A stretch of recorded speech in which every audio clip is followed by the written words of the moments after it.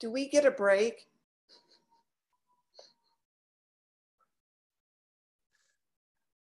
I say we take a break.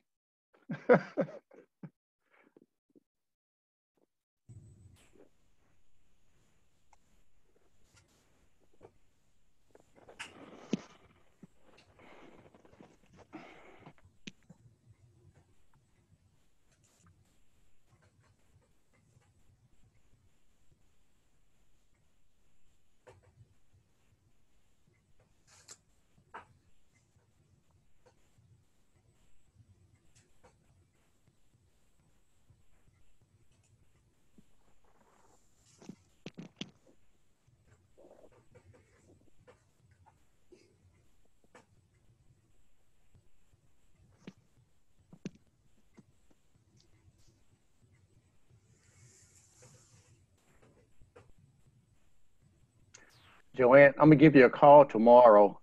Is there a good time or bad time? Tomorrow, let me look. Morning is better because in the afternoon I have several meetings. Okay, how early, how late in the morning? So I usually get here between 7 and 7:30. Oh, So I'm not up anytime. by then, so. Okay. So I I'm just just have a kidding. 10 o'clock meeting that morning, but any other time. How about give you a call about 8:30? Sounds perfect. All right, I'll promise you I'll take up no more than 15 minutes of your time. That's okay. Now, unless you say, no, you can't do that, then we'll start taking up some more time.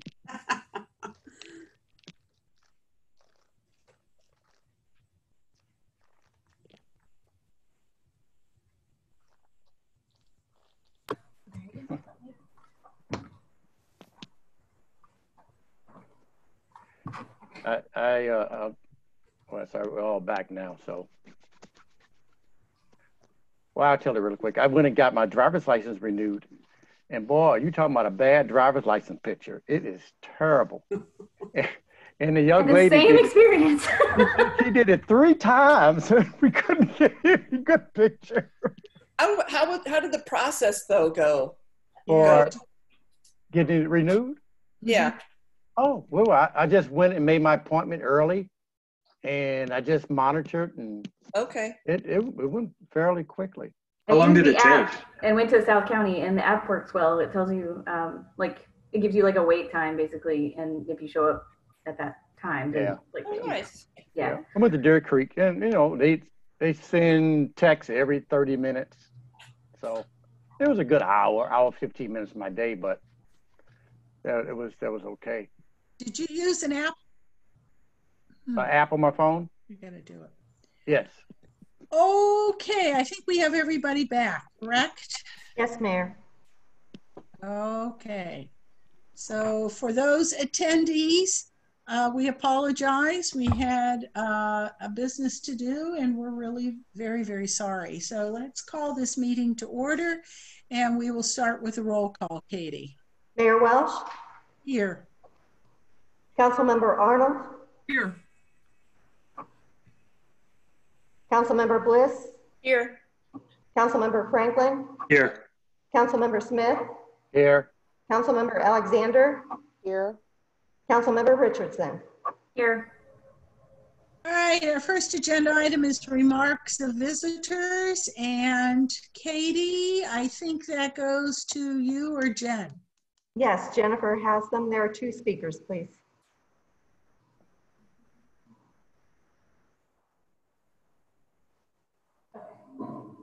Can y'all hear me?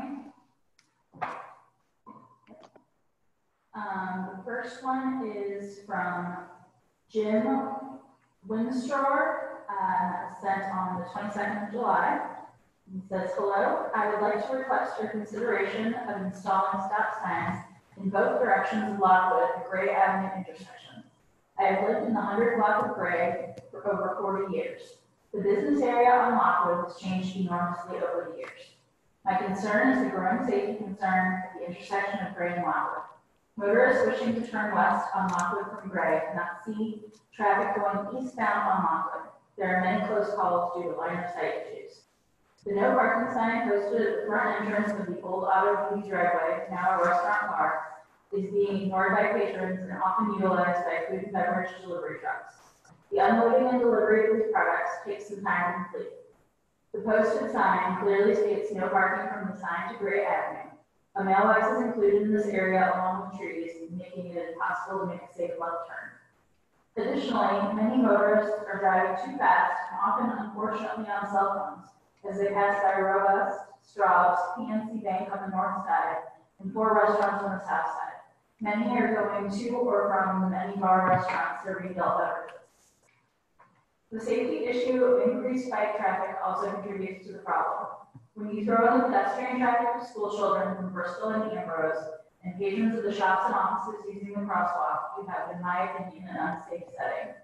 There are clear stop signs at Lockwood and Rock Hill and Lockwood and Gore. One more stopping point would provide a safer setting for all involved. The time it takes to slow to a stop and then proceed would maybe add 10 seconds or so. There was a request for the installation of stop signs several years ago at the intersection of Jefferson and West Jackson due to line of sight issues. There is much more intense traffic usage at Gray and Lockwood than the one at West Jackson. Kindly give this matter your consideration. Thank you. And then our second one is from Dave Buck, and that was received today. Over the years, I am batting zero when it comes to my ideas about how to improve the agenda for regular city council meetings, like adding the 15-second Pledge of Allegiance. But never say never. This shares another such idea. In last week's community conversations meeting, David Franklin said that he wished Webster Groves could become the most culturally and racially diverse city in St. Louis County, if not the nation. What I liked about David's idea is that he is thinking about a future vision for our city, which has not existed in the 20 years I have lived here. My own vision for Webster Groves is to be the most hopeful, peaceful, and positive community on earth. By positive, I mean that people see the glass as half full instead of half empty, and always look for the good, the hope, and the positive in people and ideas. So here's the idea that is not my own, but is borrowed from the Webster Groves School Board meetings. Early in each council meeting, there would be an agenda item titled Celebrations of Council. Each council member, one by one, singles out and shares a celebration of praise of a person, event, organization, contribution, etc. See how simple this is? It would start every meeting on a positive note about our community. For example, Sarah Richardson made a great Facebook post today celebrating Election Day and how much she loved how everyone, regardless of their politics, got along and helped each other in a spirit of community. I saw it too. That's something positive and that's something to celebrate. Such praise and positivity raises spirits and simply makes people feel good. To me, that is part of the council's job description. Do you agree? Do you see what I see? Peace, Dave. That's it, Mayor. Thank you. Okay, thank you. I believe we have no new business, except we can announce that we have canceled our August 18th council meeting, and we'll meet again in September. And we're on to unfinished business, bill number 9126. Who's unmuted who could call for that reading? Yes, Mayor, I'd like to call for the third and final reading of bill number 9126 and its subsequent adoption. Second. Bill 9126, third reading. An ordinance permitting the subdivision of certain property at 116 Summit Place and 120 Summit Place in the A3 10,000 square foot residence district. Any comments or questions? Call for the vote. Councilmember Arnold, Yes. Councilmember Bliss, Yes. Councilmember Franklin, Yes. Councilmember Smith, Yes. Councilmember Alexander. Oh, you're on mute, Karen. Yes. Councilmember Richardson, Yes. Mayor Welsh. Yes. All right, 9126 is passed.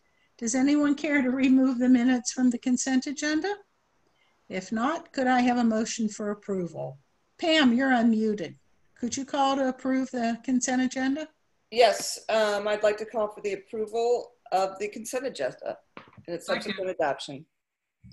Second. Councilmember Bliss, Yes. Councilmember Franklin, Yes. Councilmember Smith, Yes. Councilmember Alexander, Yes. Councilmember Richardson, Yes. Mayor Welsh, Yes. Councilmember Arnold. Yes. All right, that consent agenda has passed. And tonight we have made some board and commission appointments. We have reappointed Tracy Collins and Carol Denke to the Architectural Review Board. We've reappointed Chris Lubert and John Berenzine to the Sustainability Commission. And we have appointed Cindy No to the Police Community Engagement Board, with Angela Brooks as an alternate that we have yet to technically figure out how we do that. But we'd like Angela to know that we want her there. Is there anything else? Do we have an update in the Democratic committeeman race, David? Hope everybody voted for him. It's gonna be I had tough. it, but I lost it. That's what I was looking up at my computer. That's exactly what I've been doing, Emerson. So, I mean, when I'm not listening, of course. The absentees are in St. Louis County, and it's close all around, but Sam Page is up pretty big, just absentees, and Kelly Dunaway's up pretty big. So, and obviously Amendment 2 is up huge in St. Louis County in absentees. Oh, good. Yeah, that's actually statewide. It's up big. It's up 65%. Oh, really? Yeah, statewide. Wonderful. Surprise. Yeah. Okay, it's about time. Good. Yes. All right. People. And Gross is closing on Finneran, which is good. Oh, Is that statewide or local? Well, it's actually statewide, but it's still a pretty big margin for him, but he's closed the gap a little bit. So. Okay. Anything else? Well, okay, as we're all out celebrating, I think David's having a party tonight. Yeah. All going to He's David's likely to win the election. Celebrating not having poison ivy in my eye. There you go. Hey, we're all going to appear on your doorstep soon.